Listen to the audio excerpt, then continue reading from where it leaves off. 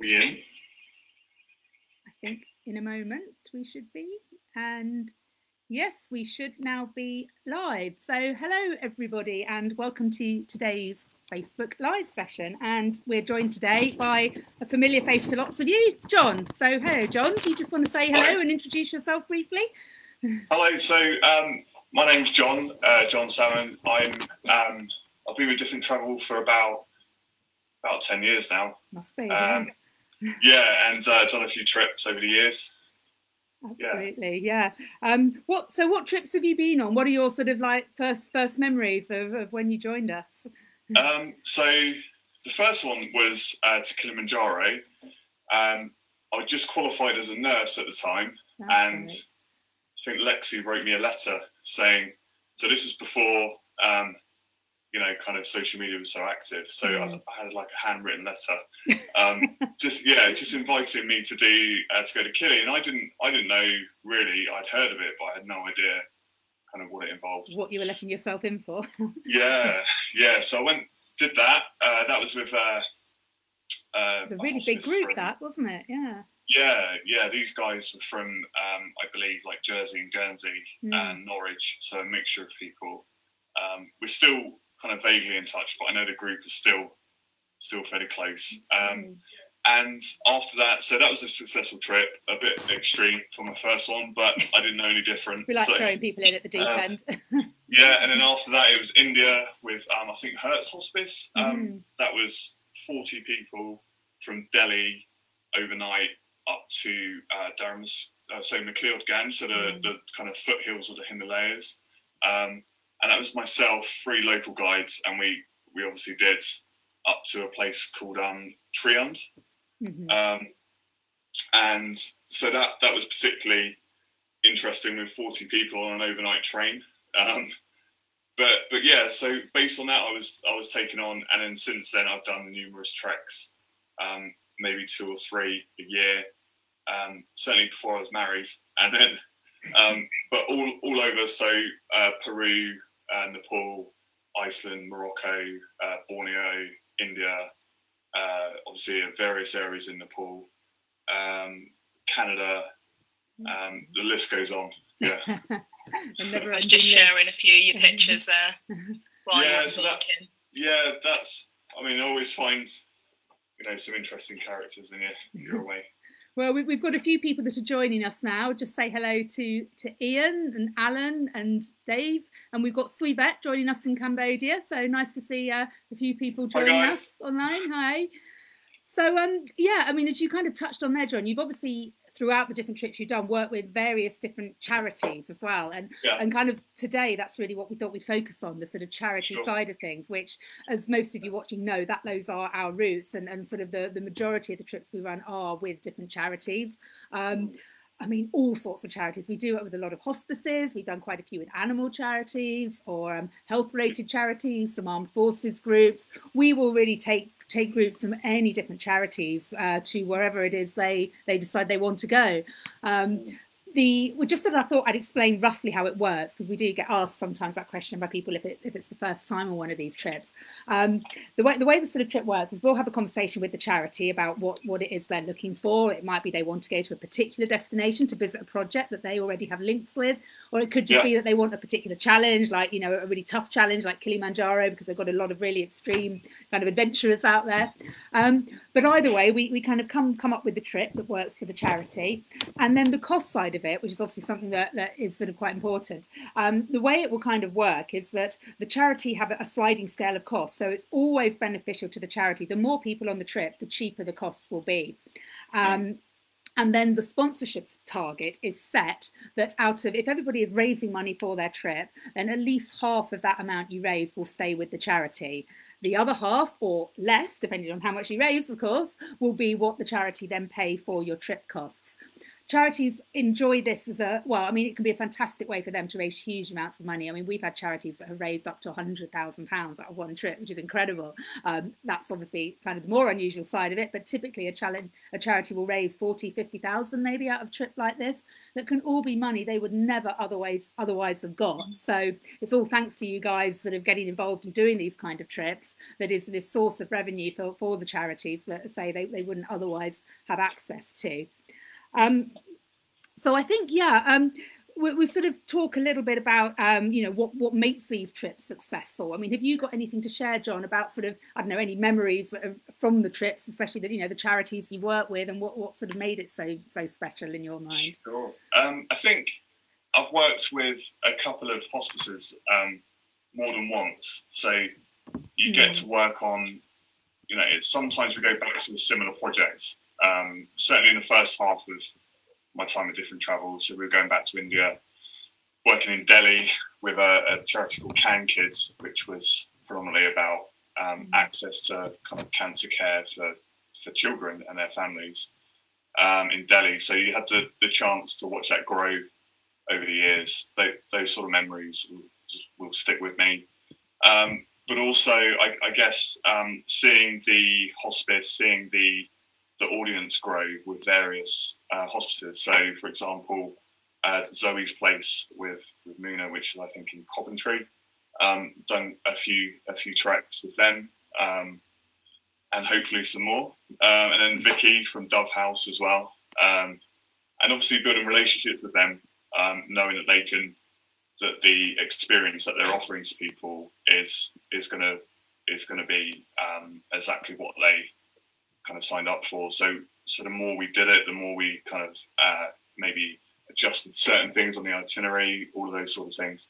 I think memory-wise, there's plenty more kind of specific memories, but maybe we can come on to that in a minute. Absolutely. It was interesting actually you talking about Can Kids there, because that is probably one of our, well, probably is our longest standing project that we've been involved with overseas. I mean, that must have been, gosh, probably 9-10 years ago we first started working with that trip, and they themselves have now expanded to have a branch down in Kerala. So we're now taking groups down to trek in Kerala and work on the Can Kids project there, as well as groups up in the Himalayas. So it's lovely for us to have that connection that you know, with that charity as well, which is. And I mean, I'd just add that particular charity is that, I mean, the type of work they're doing. I think it's multinational. I think funded, and I think some of the medical care is again multinational. So they've got people from all over the world, Italy, France, coming in to help. Yeah.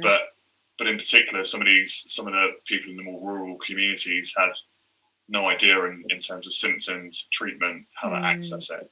So there was a kind of outreach element to it to bring families into the big cities to get treatment.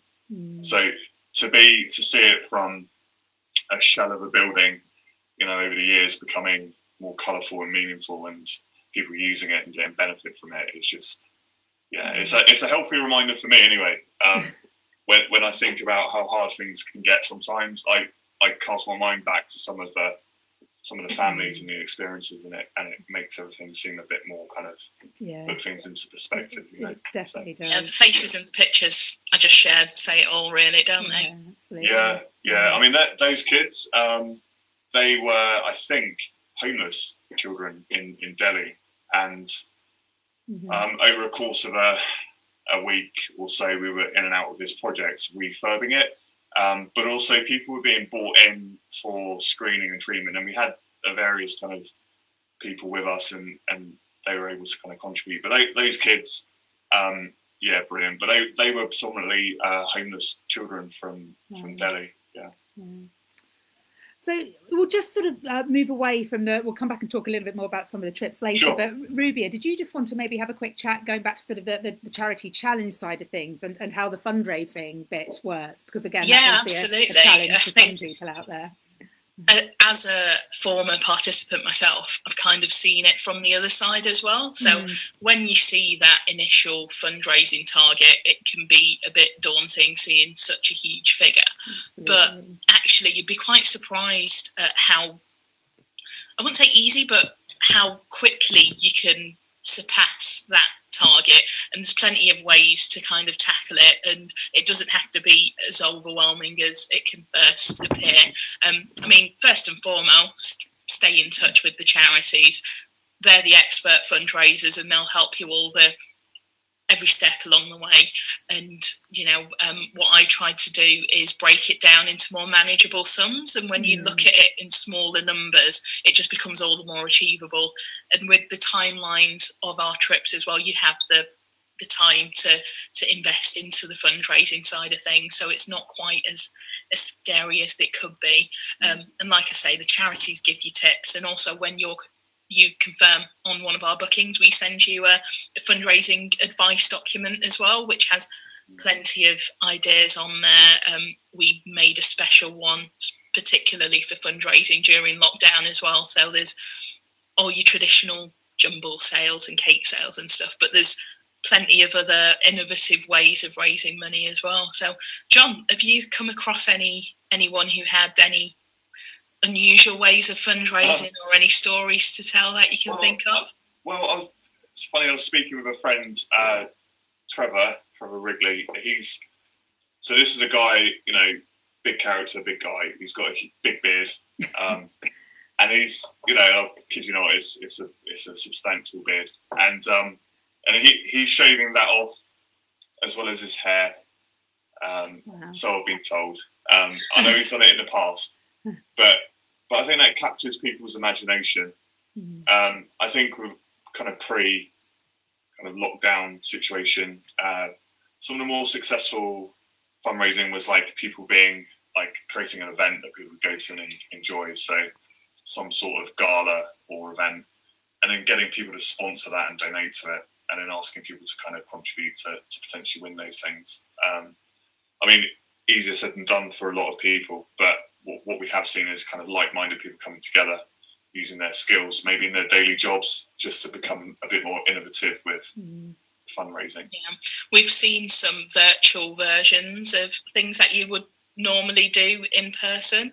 So like you say, people using their skills. We've had examples of people doing online classes for the skills. So you can kind of buy a voucher for a sponsorship, join into this online class, and like I say, there's millions of ways if you're a bit clever about it. Yeah, I think it's it's so needed in terms of plugging the gap with funding here in the UK, because I think I know the NHS, okay, they do their best, but some things aren't funded and do rely on donations, and I think that money that's raised, like every penny, kind of helps, and I've seen it over the years make such a difference. And back-to-back trips over the years, raising substantial amounts of money, and keeping services going, keeping hospices running, providing a service is very, very valuable. Yeah, absolutely. I think you'll find a lot of people are surprised at just how generous people can be. A lot of the times when I was fundraising, it was just a case of asking, and people would just donate without needing anything back in return necessarily. Absolutely. I think if people know what it's for, because there is a bit of presumption, but I think the numbers speak. So some of the coastal path walks that we've done, I think it's down in Dorset, it's just grown and grown and grown. So I think people know kind of that the money is being put towards something that's so valuable, and a lot of people have lived or have shared experiences of what what the services are here to provide, and I think that kind of resonates with people. I think that sparks their interest to want to help. Yeah, that can be really powerful. Alan online has just echoed your point really about how generous people are, and you do find that people actually, and I think even during lockdown that's possibly increased even more, that people have just felt that they want to contribute, they want to do something, and therefore they are donating, as you say, to such a great cause. I mean, I don't know. I think in my experience, the people that have done best are the people that really cleverly tap into what their peer group are interested in or doing already, whether that's your colleagues or your family or your social kind of network. you know, if you've got friends who love going out for a quiz night, then people that put on a quiz night can literally raise thousands or hundreds anyway in one evening, you know. If you've got a bunch of mates that you regularly go out for a curry with, we've had sort of restaurants have allowed us to sort of host an evening on a quiet night, and once you've got everyone there, people do raffles and you can sort of use other ways. I mean, obviously this is out of lockdown we're talking about now, but you know that the community are always very generous as well, and we do find pubs and restaurants are very willing to let people use their venues to do these events. And we've seen a lot of sponsorship over the years from companies, you know, so in return for some advertising, for example, a few photo shops, you know, a few photo opportunities with a t-shirt or whatever, or a banner in a remote part of the world. Absolutely. You know, it's great advertising, and I think more and more companies, certainly some of the larger ones, are leaning more towards the kind of charitable side of things as well and helping the community. So I think, you know, never be afraid to ask, because if you don't ask, you're not going to. Exactly. Yeah. Now, one of my personal favourites and raised quite a bit of money is trying to find a bit of a unique angle, something that makes you a little bit more different rather than saying sponsor me. I was fundraising for a school build project, and I thought, well, what does everyone love doing when you're at school? You play TIG in a playground. So it was virtual TIG. So you're TIGging 5 people, get them to donate, get them to TIG 5 other people, and it soon starts rolling in. And it was great. And as it turned out, once I was out there, I was the one working on the playground. So it all kind of tied in quite well. And another favourite is the Smartie tubes. Buy a multi-pack of Smarties, hand them out, and get people to return them, but filled with pound coins. Oh, wow, okay. That's £28 per tube. How much per tube? £28. Wow, okay. So for little investment, you're getting maximum return. So it's just being clever with how you do it, and slowly, like you say, the pennies add up and it all goes to amazing causes. So, yeah, absolutely. Yeah, I mean, I guess, you know, possibly that's a time we've kind of touched on it slightly, but occasionally people have said there has been a slight negative perception because at the end of the day, if you are fundraising all this money, I mean, a lot of people will self-fund for their trip, but if you are raising all this money, obviously an element of what you've raised will be covering the costs of you going on the trip. I mean, the main thing is that you do have to be honest about that. People know that they're sponsoring you to do this particular trip. All of our trips are not holidays. None of them are holidays. They are challenges. They're called a challenge for a good reason. You are putting yourself through, whether it be a physical challenge or that emotional challenge. And it's different for everybody. For some people, the challenge is just going out of your comfort zone and sleeping in a tent without access to water and bathrooms and what have you. Whatever it is you're doing, you are challenging yourself to sort of justify the fact that you are getting this sponsorship out there. From the charity's point of view, what all of the charity partners we work with unanimously say is that this is a way for them of generating money they would not otherwise get. You could say in an ideal world, people would just donate that money, but that doesn't happen. They are raising money without doubt out of this by the fact that they are laying on this challenge, and they're getting maybe £50,000–60,000 of revenue that they wouldn't otherwise have got. I think, you know, another thing occasionally that crops up is the work we do on a lot of our trips that I know John's touched on already with helping these overseas projects. We're always very, very careful with who we work with overseas to make sure that they are solid, sustainable projects. And as obviously we've been talking about with CanKids, that's very much proven to be the case. They've just grown from strength to strength over the 10 years we've been working with them.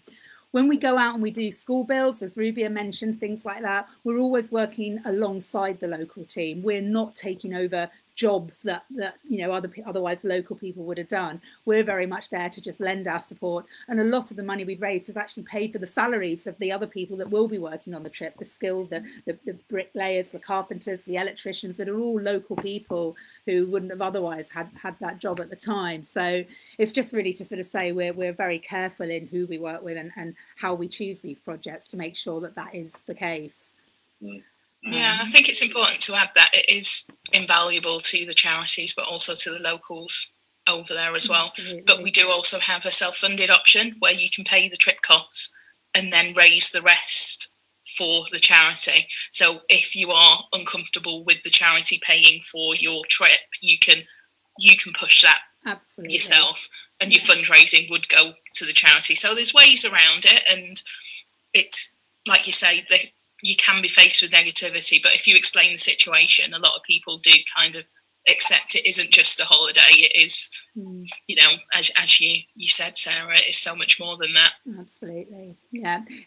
Ian's just commented here, one of his great fundraising ideas is he's been giving talks to organisations about the challenges that he's done, and then they'll donate to the charity in exchange for him giving that talk. I know Ian's done really well out of that throughout the years, but that could be a great way of doing it, because a lot of organisations out there are fascinated to hear about all of these stories and adventures and places that you've been. So yeah, that's another possible sort of idea there for people. Yeah, it's a great way once you're back as well to share those stories, because John, I'm sure you've got 1,000,001 stories from all your trips. I have, absolutely, and I think there's a degree of excitement when it comes to that. I think, you know, it's a very positive experience, and it is obviously a challenge. So you are earning the money that you're sponsored for. But yeah, so many stories over the years, both about local guides, personal experiences, team experiences. I touch wood, I don't think I've ever had a negative experience on one of the tracks. That's great. So yeah.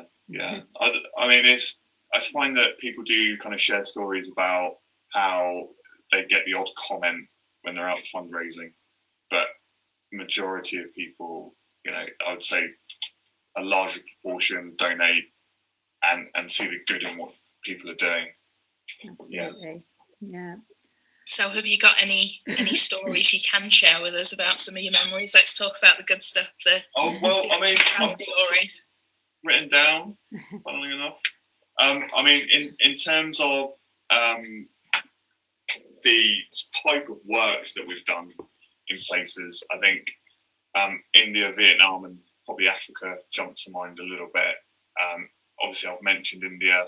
I've mentioned some of the projects that we've done. Also worked with a homeless charity over there, which is from a charity from Southampton called St James's, which was, again, very worthy kind of experience. But also in Vietnam, working with orphanages over there. So people have been affected by the Agent Orange chemical from Vietnam War. So quite, you know, a very kind of difficult experience for some. Yeah, there we go. Some Vietnam pictures for you. But again, meeting some of those kids and, you know, seeing how they were living and actually being hands-on with the project. So I don't think it's just as, you know, a question of kind of throwing money at things like this. You can have finance, but you need to go with your hands and your heart, really. And I'd say that's consistent with pretty much everywhere that I've gone. People want people with skills, people with purpose and drive, people who do want to make a difference. So they want people to come with their hands and their heart and get involved. I think some of the more funnier ones, I remember being in Vietnam, and I remember one of our crew, or one of the group, lost their camera, and that camera had some very valuable pictures on there, had some very sentimental pictures, family photos. And it's the second time I've been out there, and I've got on with the guide quite well. Everyone was asleep. Me, the guide, and the cooks were in the kitchen. We were just trying the rice wine, you know, seeing if it was nice. Anyway, he got a call from the local shaman, so the local kind of like priest, and the priest said to him, "If you go to the river now, you're going to find this camera." And it's in the waterfall. You need to go there now. So, you know, we'd only had one or two rice wines, and we ran off into the night with our headlights on, head torch, and I think I only had flip flops on, but we were running down these hills, ended up in a waterfall with a load of local guides swimming around at midnight looking for a camera, and one of them pulled it out, and you know, that always stuck with me, because that lady, that had very sentimental photos on there. I think I got to see a slightly other side of the kind of local guides as well. But that was a very, I'm not saying that Shaman was correct, but it's certainly a memorable one.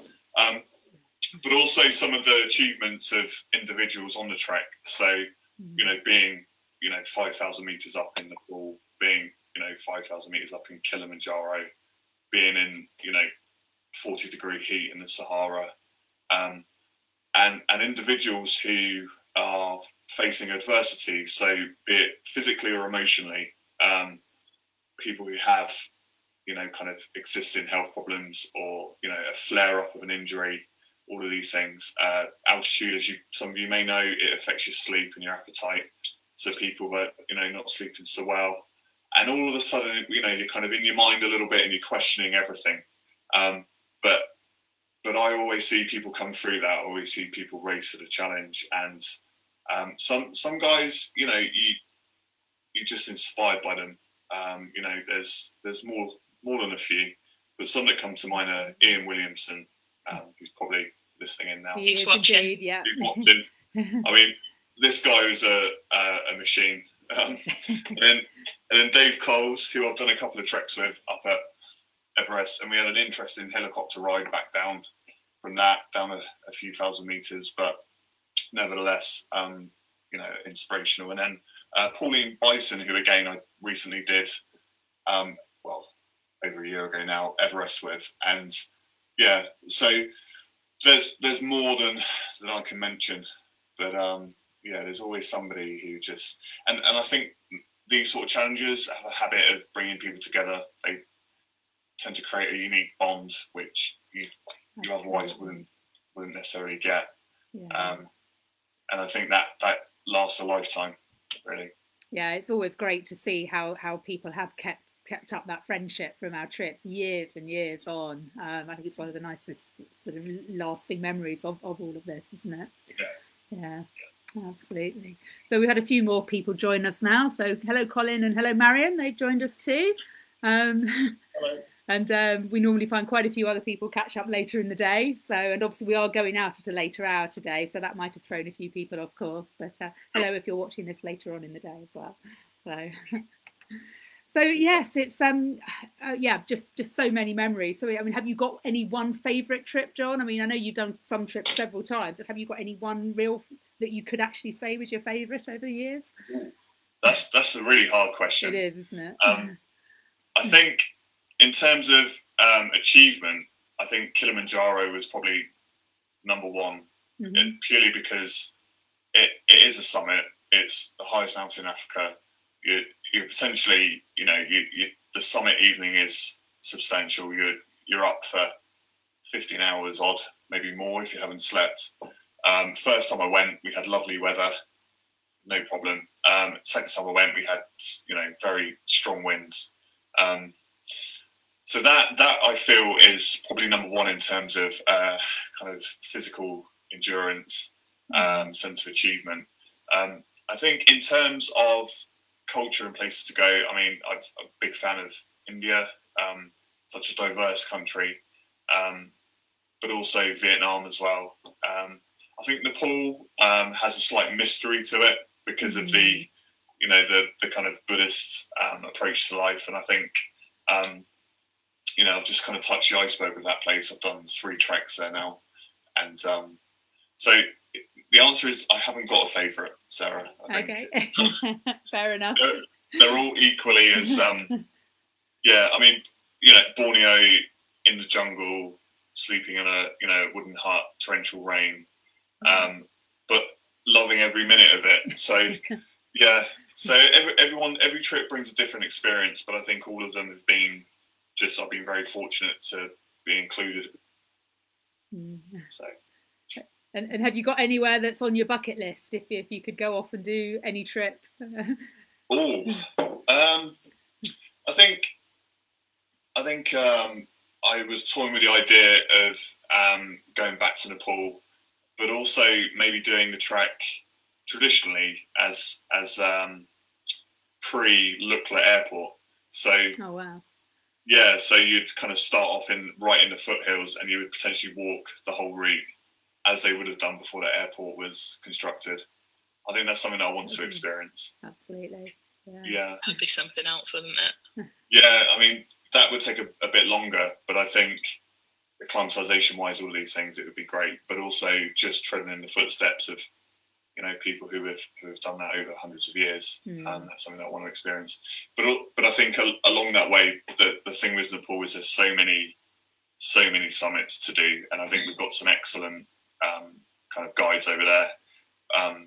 Guys that we work with who are so experienced, and you're in really safe hands. So, you know, I think with speaking with them, the possibilities are endless. So I'm hoping at some point to get back to Nepal and maybe hopefully walk from kind of almost sea level up to Lukla and do the base camp trek.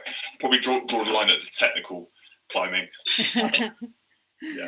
Yeah, absolutely. Oh, well, thank you for that. That's been great to just hear some of your stories. And I have just seen the time. We probably ought to wind up pretty much by now and let you all go and have some lunch. But thank you very much for joining us, John. It's always nice to have someone join us on one of these sessions. And if anyone's got any other questions or anything that you want to fire at us or at John, please feel free in the comments. Next week, actually, talking of lunch, next week, we thought we would talk all about one of our favourite things, which is the food and all the amazing food that we've experienced on our various travels around the world. Certainly within the different travel team, it's very much a favourite topic of conversation. So we thought we'd sort of share some of that with you next week and get your thinking caps on as to favourite meals and what have you. And we'll be back to our regular time next week, which will be 11 o'clock, I believe. Yes, I just had to think there for a moment. But in the meantime, have a great week. Enjoy this lovely sunshine that we're having. And we will look forward to catching up with you all later. Bye. Bye-bye.